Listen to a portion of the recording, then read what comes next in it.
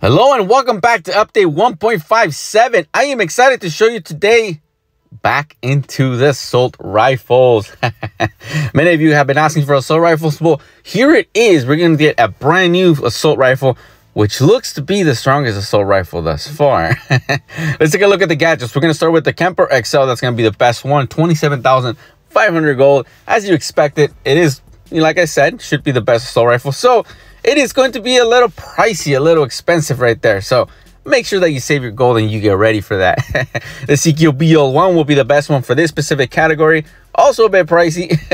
I told you, you're going to spend quite a amount, but it's worth it. The Osprey is going to be the best one for this specific category. As we move on to the ammo, I'm going to recommend that you use the armor piercing ammo. Although this is powerful, it's not as strong as sniper rifles, so you want to add that extra damage. And I'm going to recommend the sniper stock because of the recoil. It makes it difficult to use if the recoil is so strong, so it'll make it more accurate if you reduce that recoil.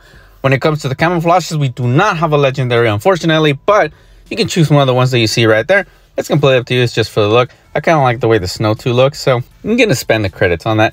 Sure, why not? Now, this is an assault rifle, so it has a good amount of distance. You can use it at a long range, or you can use it at a short range. But, of course, if you are going to be facing Warner users, you want to dodge, move around, move back and forth. You can slide to avoid those bullets because they are pretty strong. We're going to reach it to plus 40 with only 950 points. So, for a legendary, that's pretty good. Let's take a look at the weapon. On the left-hand side, we have this special ability that firing a burst of 3 rounds. So shoots 3 rounds automatically, which is pretty cool. Damage is 825, fire rate 290, dispersion is 2.4, distance is 51.8, and ammo is 21 out of 63. So yes, although the fire rate is a little bit low, remember that special ability of firing 3 rounds at a time. The Accretor will be the best match for me personally. I like the armor, I like the running speed, and the duration of the skills. So I'm going to recommend that one. I'm going to recommend the Snow Leopard gloves because of the accumulation of the motor skills by plus 20%. It'll be better. Also, the armor is great. The sniper armor, I like it because of damage prevention.